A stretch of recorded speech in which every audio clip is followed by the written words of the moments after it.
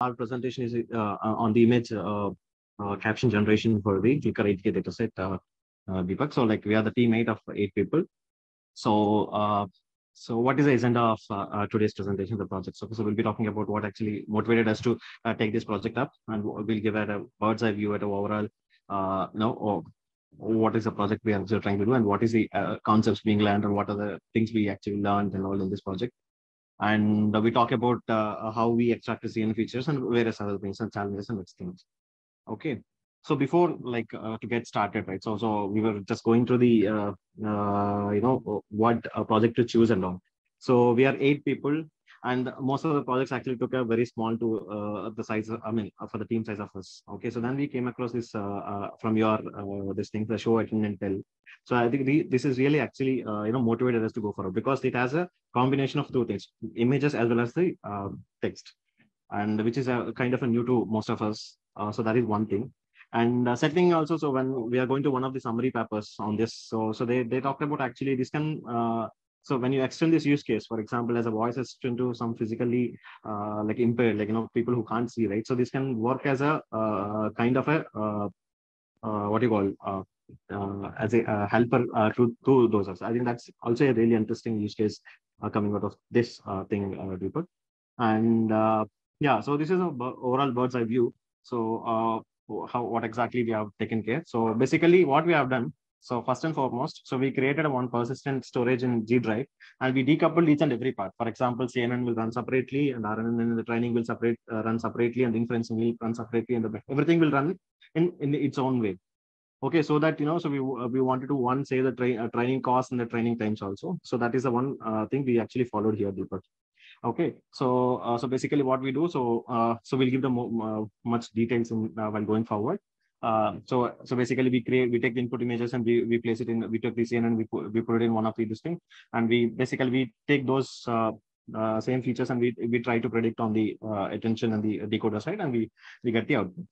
Okay, so what exactly concepts being implemented, what exactly we learned. So number one is this image pre-processing techniques for various the count basis and all. Other interesting aspect was what we learned was transfer learning in this feature extraction is anyways fine, but the sequence to sequence modeling. So there are multiple what we maybe we just touched a very tip of the iceberg, but this actually opened up so many new areas for us. For example, let's say if I take one of the in the sequence to sequence generation, the LSTMs or the GRU, right? So we got to know about some teacher forcing LO. Okay, and we also, so while doing inferencing, right? So, we also got to know about beam search and the greedy search. So we may not we didn't get the time to implement those things, but actually I think this actually opened up like a lot of these things, Deepak.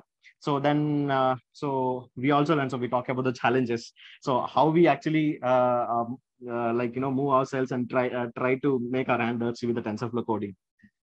So that is, I think, a very good takeaway from this project. So I think most of our team members also agree to that.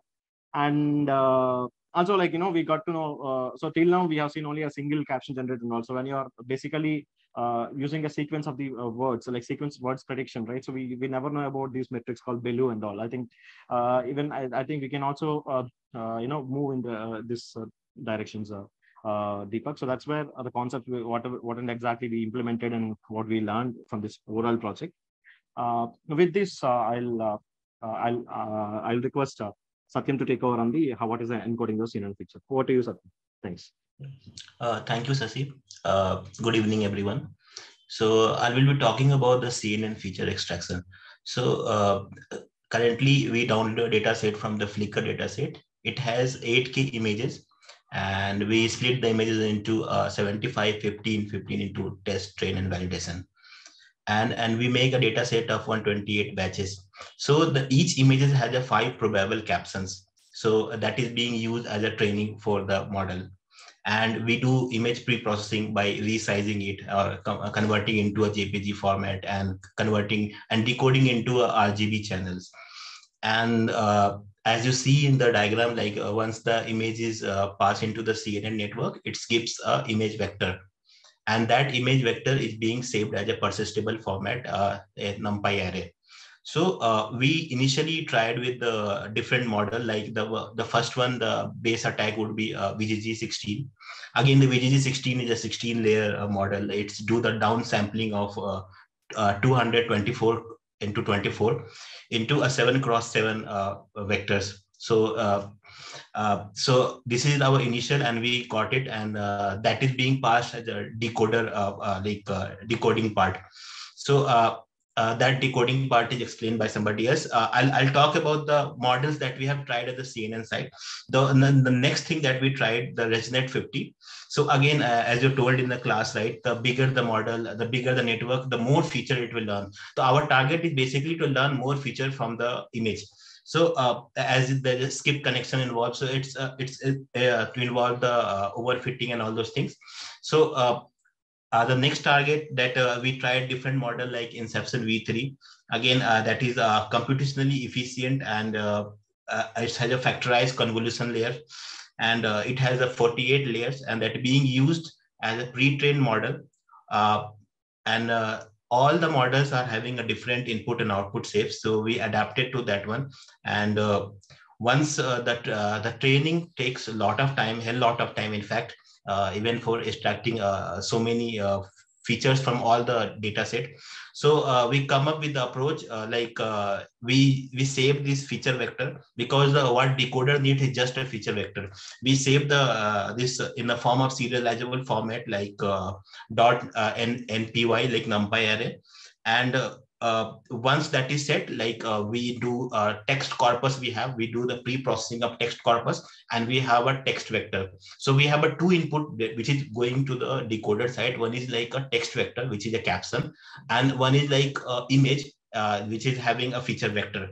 So these vector can be trained separately. Now the decoding part, Sumit will explain further. Yeah, thank you.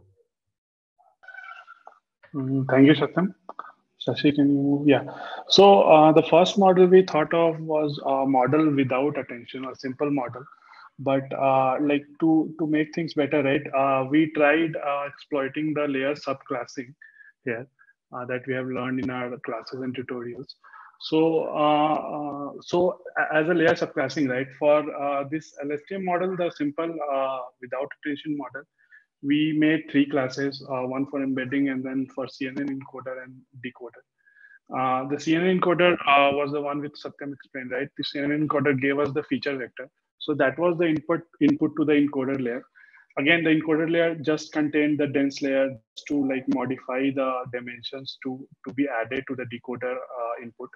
So that was just with the CNN encoder, which is the encoder layer. For decoder, the captions were fed as the input, and then we use an embedding layer. The embedding layer used word embedding as well as positional embedding. And then it was added with the encoder output getting from the CNN models. And then, those were added and then passed to the LSTM. We used LSTM because we wanted to like exploit the sequential nature of the English sentence, right? So we use LSTM for that. This LSTM would give us output on. So it would give us it would return a sequence to us. Again, that sequence would again go to a dense layer, and then the final dense layer would output a vector of size vocabulary, like predicting all the probabilities of the word occurring there. So this was basically our the model without attention. So now we'll go to the next slide and explain you the model with attention. Karthik, can you take it from here? Yeah, thanks, Sumit. Hello. Now with respect, so far without attention mechanism, when we use the RNN, right? So it uses that entire image, and it uses that entire image pretty much at every cell, every time step to produce the output. So it treats that all parts of the image equally. However, as specified in the paper, so there is a attention mechanism has been included so that you can find only a specific or relevant part of the image. And then that is actually used to predict the next one in the sequence.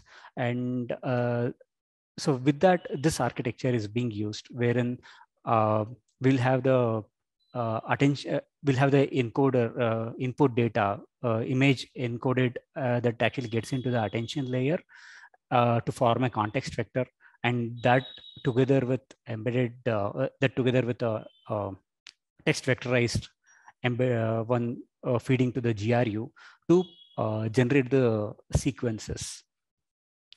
Sisi, could please go to the next one. Yep. So what we have actually done is, like, we use this spatial attention mechanism as stated in the paper. So in this case, we are actually generating the context vectors at each and every time step, and that's what is actually being fed into the RNN-based decoder as an input. So since we have actually introduced a concept of context vector, right? I'll just give a brief about what context vector is. So I think similar to what we had actually seen in our tutorials, where we had done the translation, where the attention score was actually included, right? On the, I think in the tutorial, we had actually used the self-attention scores for the translation. In this scenario, what we are creating this context vector, and how this context vector is created. And this context vector is nothing but the scaled representation of this image feature based on their importance. So now, in order to calculate this attention scores, this is nothing but the attention scores applied on top of the input feature vector that we actually get from the encoder. So this attention scores actually quantify the importances, and they are actually generated from the hidden state of each time steps along with the applied on along with the features that's been used. And this attention score is actually calculated using something called additive attention mechanism. And then we feed this context vector, and before that, we actually have this GRU layer that's been created. And this GRU layer, it's been actually created in it's been configured to actually return the state and the sequence. And the state is mainly needed because this is what actually is being used to generate the context vector. And together with this context vector, when we actually feed it the caption along with the caption embeddings into the GRU layer, the vocabulary size will be the output will be predicted based on the probability of each word from the vocabulary. And in this case, the training during training phase, what we do is the previous target in the sequence is our previous target is nothing but the ground truth is what being fed as a sequence. Whereas in the inference, we actually use the predicted output is being fed back to the next layer, next time step. So you could just go to the next one. The next one. So these are a few of the challenges that we actually faced. One thing is anything implementing directly with the concepts from the paper. So it's quite abstract. It's a bit abstract for us, and then translating those abstract concepts to the implementation. This is where we face a lot of challenge. So we have to actually take a lot of help from the online, especially Medium, in order to think about this implementation. And the second one is we are actually, it was when we created this pipeline, it was taking larger time for the feature extraction. And this feature extractions, it was almost for every type of features, like I think for VGG was fine, but Inception was actually taking almost more than an hour for us to actually extract the features. So what we did is we, as Satyam stated, and so we had to actually, we persisted that features so that we can actually include the model training as another pipeline altogether. And we have been so much accustomed to this NumPy array and transitioning to the TF coding patterns, especially exploiting the data set abstractions was a little difficult because it also introduces this lazy evaluation as well. And this next one is the creating this custom decoder architecture, especially using this layer subclassing, even though it's been taught in the tutorial. So, but we aren't that comfortable. So we had to actually practice some more to implement this custom decoder architecture. And finally, this interpretation scores. Though I think we have, for the entire translation, we have a different different metrics altogether for the evaluation, like Meteor. So that's where we face the issue. How do we actually interpret them, and then which one is a better, which one should be considered for our use case? Shashi, could just go to the next slide. So we actually evaluated a different model. So when you speak about the scores, we have this blue, Meteor, and then Rouge. And I think Meteor actually takes both precision and recall, and then it actually does consider the synonyms as well. And the way we have actually seen our model in this use case, caption based. So we have the synonyms being actually generated in the similar context. So that's what we thought could be a better indicator in our case. Ashish, could please go to the next one. Yeah, these are all the few samples that we had actually generated from the model. So if you look into the first one, where for the skateboard on the test images, so the actual caption is the scale porter in the sill who jumps on the orange traffic cone. But what has been predicted based on the test, based on what it has actually learned from the training images. So it says person in stunt. In fact, he is actually performing the stunt, but it did not give the actual caption what it is supposed to be, but it gave something which is closer to, indicating it's kind of generalizing it to some extent. And if you look into the another image where young woman wearing the mask, so it predicted in a young girl sitting in bathtub while it snows. So I think the reason why it actually predicted the bathtub is because of the mask that she has actually worn, and then the snow could be because on the back in the backdrop you can see few of those white patches. So that's what it actually detected as a snow.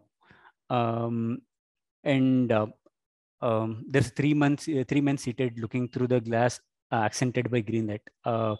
This it did not give anything. It just got it as an unknown. So which we are still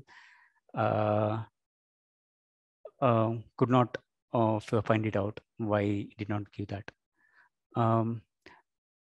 And then and there's a brown greyhound is wearing blue muzzle and blue collar. It gives the brown furry brown dog jumps upon a mountain. So it just says it is jumping. So we don't know whether it's on a mountain or not. And the other one is two girl arm wrestle as another observes. So and it predicted a child is playing a dining room, including two girls dancing in magazine in front. So even though the dining wasn't there in the real caption, it actually predicted the dining table and interpreted it. So you could please go to the next one. This is the team split and then the task that we did. Yeah, thank you very much for the nice presentation, and yeah, good.